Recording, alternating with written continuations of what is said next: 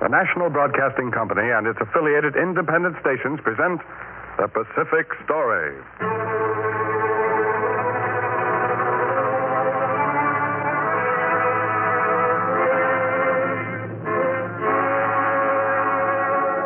In the mounting fury of world conflict, events in the Pacific are taking on ever greater importance. Here is the story of the Pacific and the millions of people who live around this greatest sea. The drama of the peoples whose destiny is at stake in the Pacific War. Here, as another public service, is the tale of the war in the Pacific and its meaning to us and to the generations to come.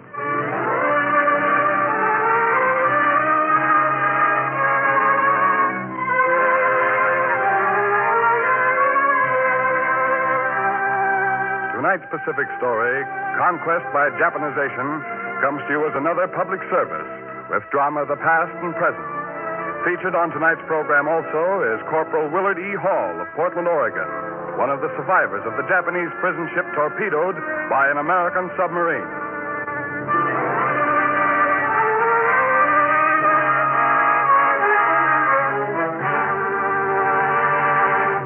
Conquest by Japanization.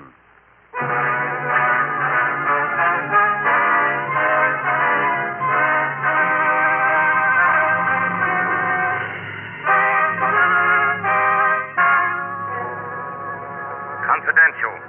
Japanese fishing boats are supplying Japanese submarines at sea in the vicinity of Bintan, within 40 miles of Singapore. The fishing boats may be the same ones which recently were in communication with units of the Japanese Navy.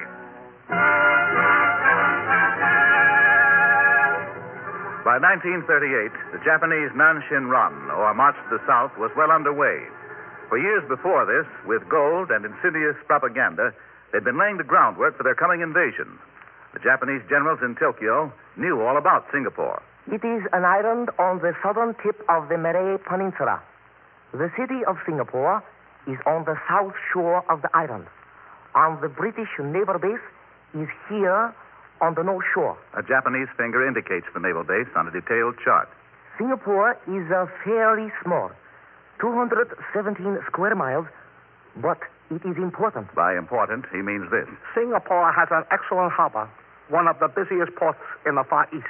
Singapore commands all the shipping through the Straits of Singapore. There is a causeway from the island to the mainland, and this carries both a highway and a railroad. The Japanese generals knew all this. They had ambitious plans for Singapore. They spoke of Nanyo. Nanyo is the Rams of the southern seas. And they spoke of Nanshin Ron. Nanshin Ron is the doctrine of the march to the south. The lands of the south, where they would someday march, which they would someday invade and seize and occupy. So they needed detailed information, and they got it. The approach to Singapore is one of the most beautiful in the world. Japanese NYK steamships passed in full view of the city, within 3 miles of the shore. The three most fascinating views are the one across the Straits of Johor at the causeway, the gap over the Pasir Panjang Hills, and the East Coast Road where it skirts the beach and the headland. The Japanese got these facts in pictures, photographs by the hundreds. And meantime, they were penetrating Singapore and its backcountry and all the surrounding vicinity. In Singapore itself, they set up business. This is the Nippon Bayaku Kaisha. We deal in drugs, chemicals, surgical, and dental instruments. This is Yakuko Sanyo. We operate a fishing fleet. We deal in fish and shellfish and fishing tackle, and also in land and marine engines. This is Daido Yoko. We deal in cottons and porcelain. Other Japanese went into the bicycle business, the curio business. Some set themselves up as photographers, taxidermists, barbers, or restaurant operators. They're becoming more and more numerous here. They're becoming more numerous all over Southeast Asia and the Southwest Pacific. They seem to be taking advantage of the world depression by flooding these markets with their cheap goods. It's even more than that. Yes? Yes. They're trying to ship their goods in by Japanese vessels, handle the transactions through Japanese banks, and sell the goods through Japanese firms. Build a Japanese monopoly? That's what they're working toward. And there is still a more dangerous angle. Singapore here is one of the most important naval bases in the Far East. The more Japanese we have here, the more eyes there are on Singapore.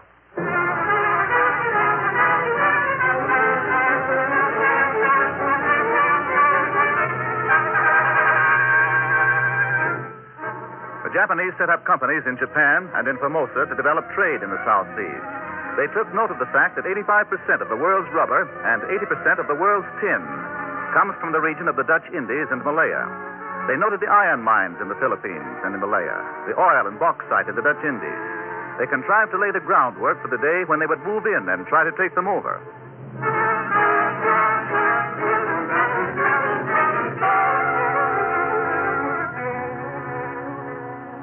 You misunderstand us. But, Mr. Nico, you as a Japanese consul here should know that Japan has nowhere near the investment out here that the British and the Dutch and the Americans and the Chinese have. What you must see is that although Japan seems to sell more here in proportion to her investment here, we buy great quantities of your products, such as rubber and tin and scrap iron and oil. But for the past few years, Japan has been supplying the bulk of the imports in this region. For it must not be supposed that Japan's investments here are small.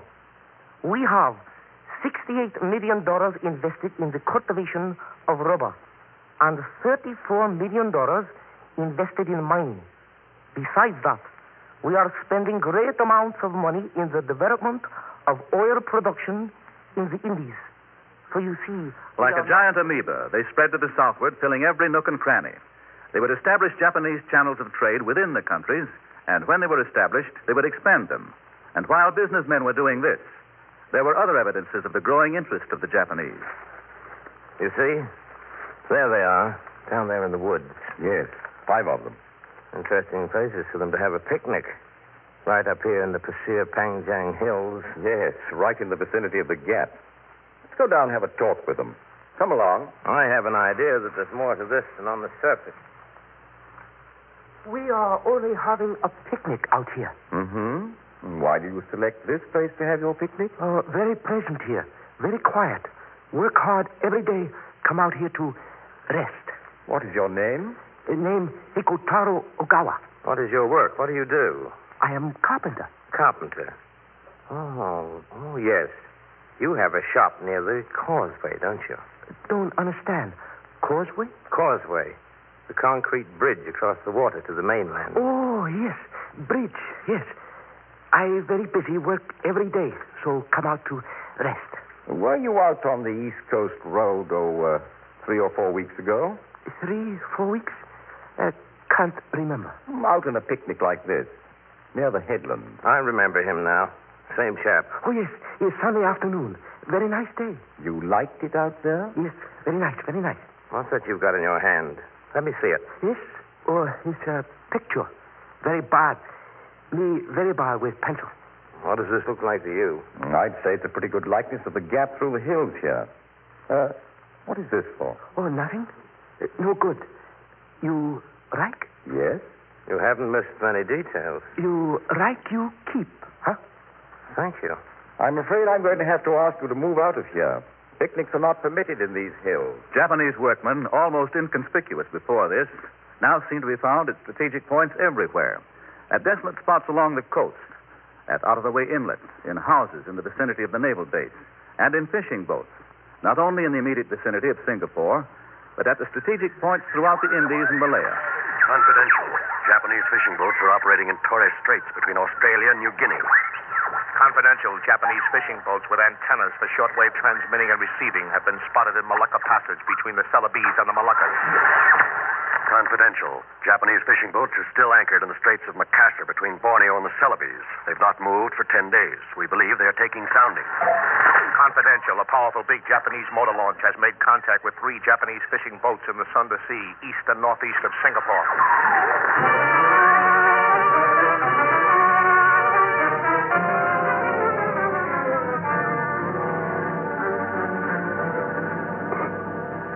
Patrol planes scanning the seas kept a close watch on the fishing boats. When the planes came upon the boats suddenly, they sometimes spotted radio antennas rigged aboard them. But when they turned around and came back for a closer look, the antenna invariably were gone. Only when the boats violated territorial waters could they be brought in.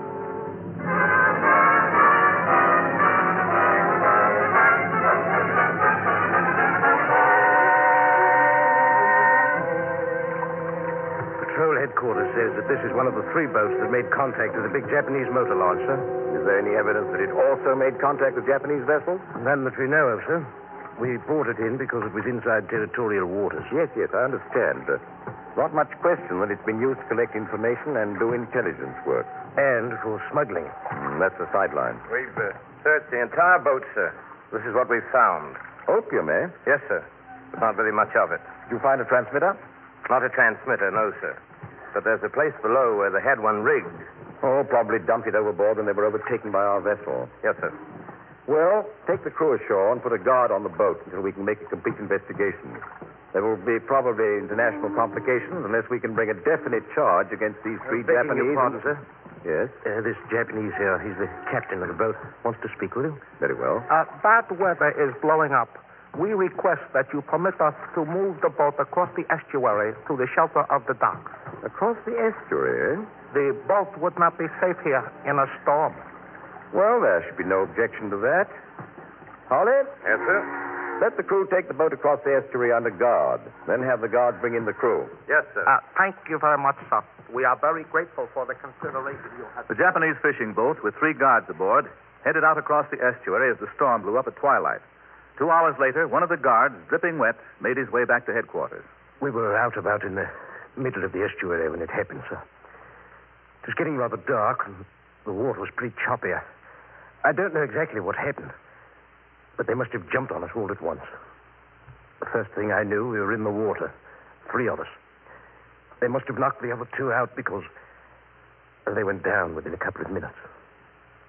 The last thing I saw was that Jap boat heading down the estuary and out to sea.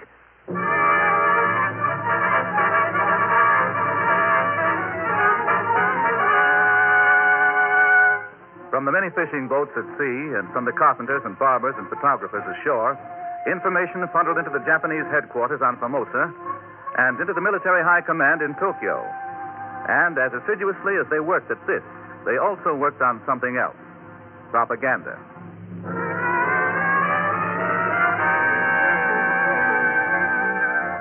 The longer you cooperate with these white oppressors, the worse off you are. This was the line of the Japanese propaganda. You, like us Japanese, are Oriental. The heel of the oppressor is on you as it is on us. Many listened to the Japanese. Do not be deceived by the oppressor. If you support them, you are only tightening the yoke about your necks. They wish to keep you down so that they can exploit you for their benefit. They are against us because they know that they cannot deceive us. But what will you Japanese do for us? We will see that you profit by your own labor. We, all of us Orientals, will work together for prosperity. And as one of us is prosperous, all of us will be prosperous. This can never be until we are free. Japan will free you. Some believed what they were told. Others were cynical. But with books and papers and pamphlets, the propaganda continued.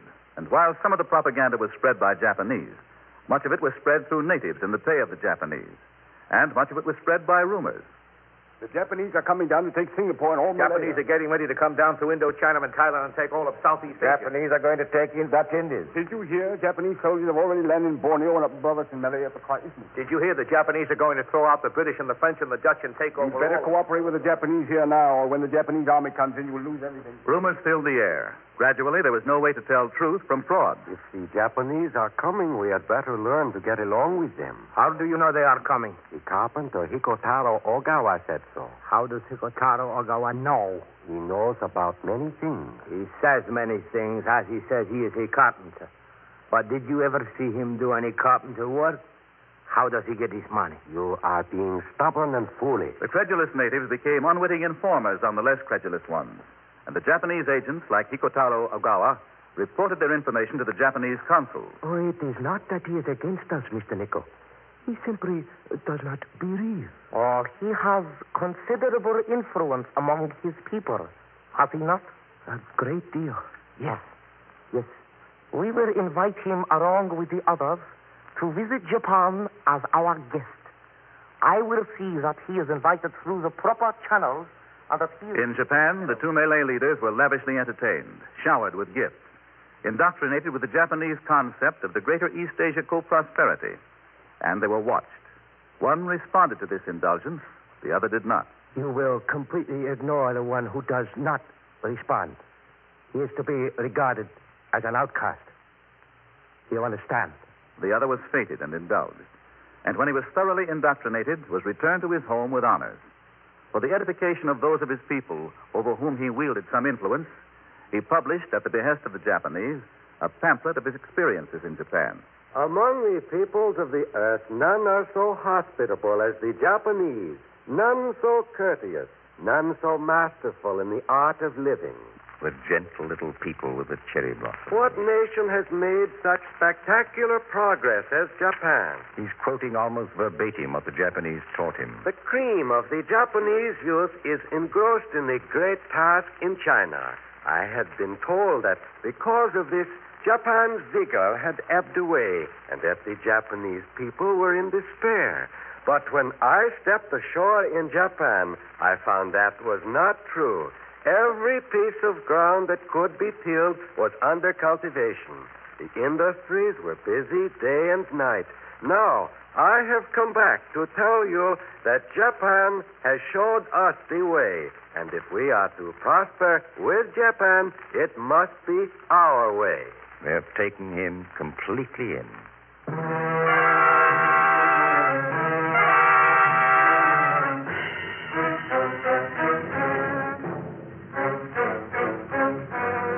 Under the surface, the Japanese fanned every small spark of discontent. To drive a wedge between the native peoples and the various administrations, they directed their attention not only to the economic life of the peoples, but also to their religions.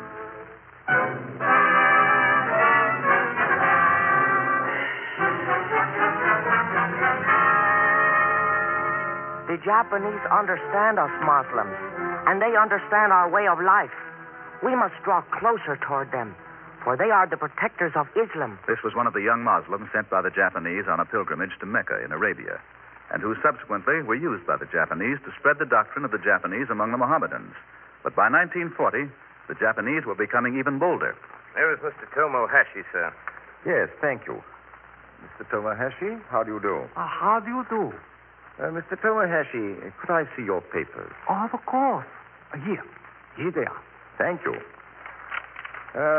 You come here as a representative of the Yefuko Sangyo Company? Oh, yes, sir. And what will you do while you're here? The company, the Yefuko Sangyo, operates a fishing fleet here, as perhaps you know. Oh, yes, I know about your company. We sell fish and sailfish and fishing tackles, and we sell marine engines and land engines, and we operate a farm. Yes, I know all that. But what will you do here? Oh, I am an auditor. I have come here to look over our various properties, to figure depreciation, you understand, and to estimate our replacement. Mm-hmm. Then your interest will be pretty well restricted to the Yefuko Sangyo properties. Of course. Well, that's all, Mr. Tanahashi. Here are your papers. Oh, thank you, sir. A good day. Good day to you. Right. Good day. Well, what do you think, sir? That man is a spy.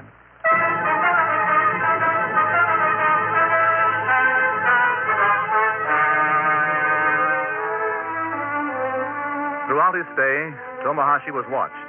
He visited only the properties specified in his papers: the fishing boats, the warehouses, the shops, the foundry. But each time he made an inspection, he was visited by several people. And when his allotted time was up in Singapore, he prepared to leave.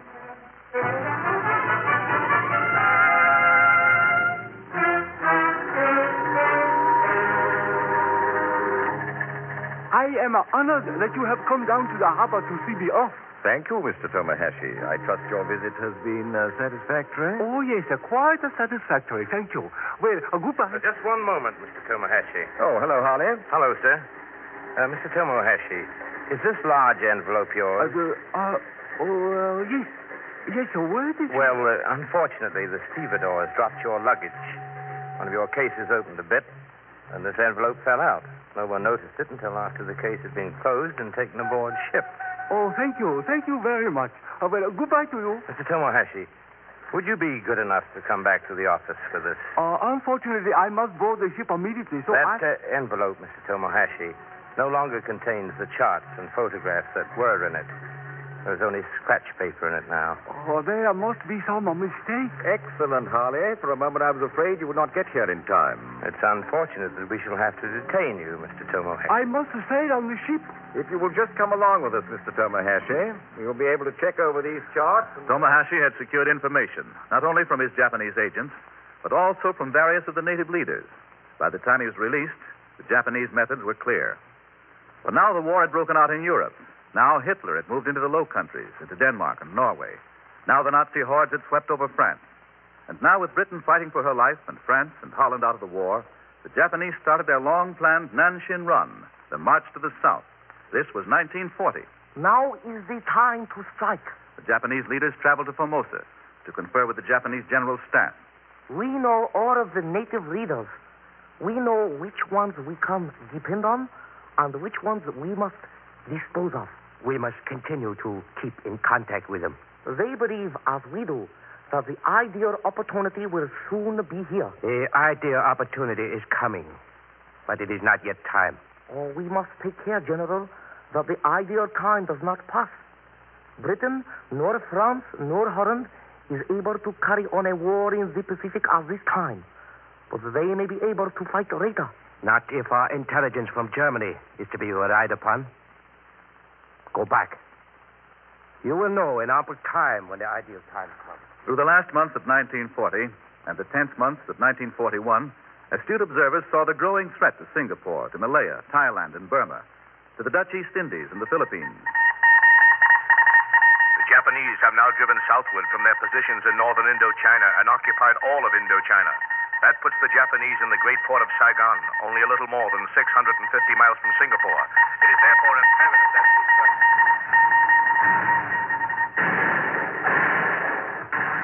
Nanshin Run, which had so long been a theory, suddenly became a reality.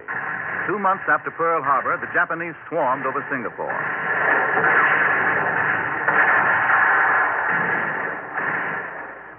Over the radio, Japanese spokesmen addressed the peoples of the lands they occupied. We have come to liberate you, to make you a member in the greater East Asia co-prosperity sphere. Japan has no territorial ambitions. Japan fully respects the existing sovereignty of this land, against which she has been compelled to take military measures. You need have no fear that the Japanese carpetbaggers came in with the army.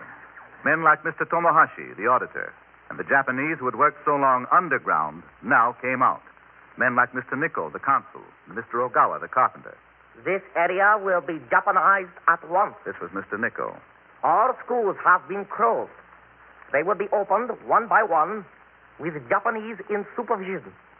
The Japanese textbooks we brought along will be used. The Japanese language will be compulsory. Western languages were to be barred.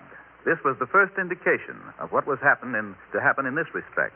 The peoples of these territories, which have now been liberated by the Japanese, are still deeply imbued with the Western ideas of the Americans, the British, and the Dutch.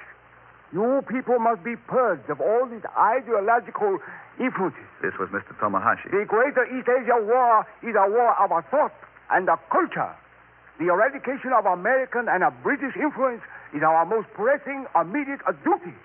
There will be And as for the Mohammedans, there was a message for them, too, from Mr. Ogawa, the carpenter, who talked of Japan as the protector of Islam. Shinto will be introduced in all occupied lands. Shinto, the idealization of our emperor. For all practical purposes, the conquered lands became vassal lands to Japan. By design, they were to be not co-partners, but were to be Japanized, to be reduced to the same relationship as that of the Koreans to Japan. It must be realized, Mr. Tomohashi, that certain deep-seated animosity will be fostered by these measures. We are aware that it will take a year. But to accomplish that end with the greatest haste, we have set up social organizations, clubs of many kinds to convert the native peoples. They are studying our history and our culture. And through this, they will come to see the wisdom of our way. Yes, but let us take care that we do not, in this process, promote an actual dislike for all things Japanese.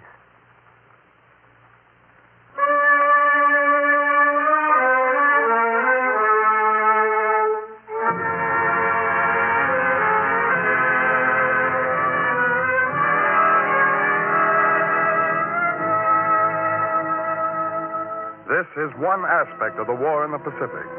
To present another, the National Broadcasting Company brings to the microphone Corporal Willard E. Hall, a former prisoner of the Japanese. Corporal Hall, who is 25, became a prisoner at the fall of Bataan. He was held first at Cabanatuan and later in Davao. Last September, he was one of 750 prisoners loaded on a Japanese prison ship, presumably bound for Japan. The Japanese ship was torpedoed by an American submarine. Corporal Willard swam ashore. He suffered an injury to his left knee and today is still trying to gain back the 80 pounds he lost as a prisoner of the Japanese.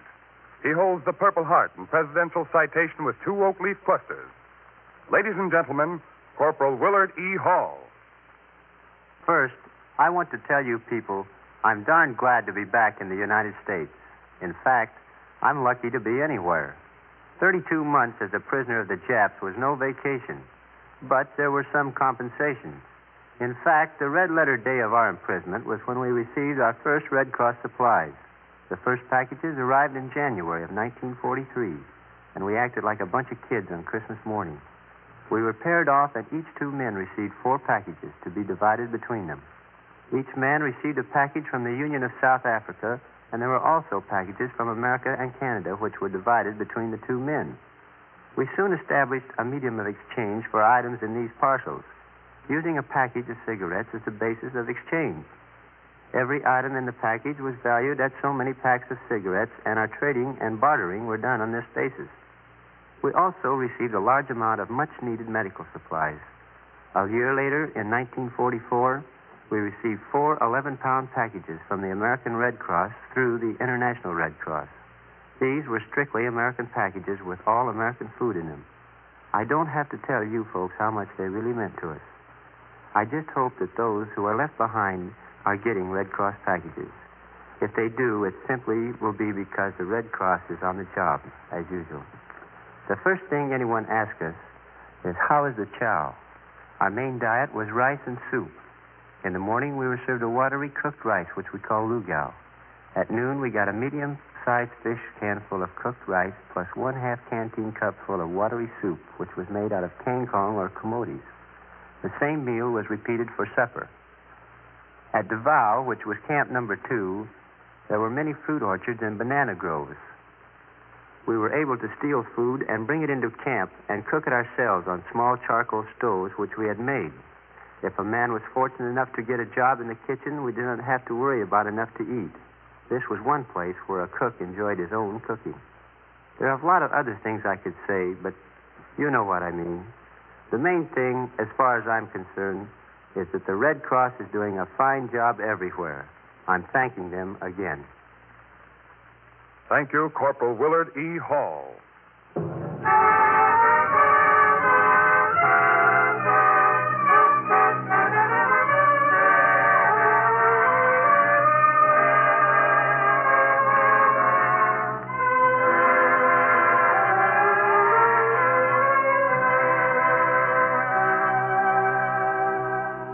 You have been listening to The Pacific Story, presented by the National Broadcasting Company and its affiliated independent stations as a public service to clarify events in the Pacific and to make understandable the cross currents of life in the Pacific Basin.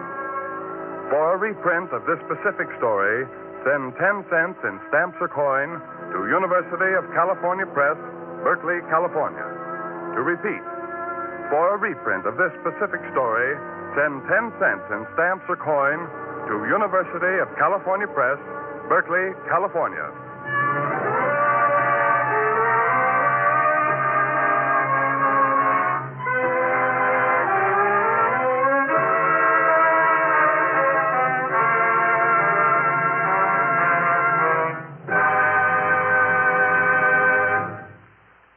The Pacific Story is written and directed by Arnold Marquis.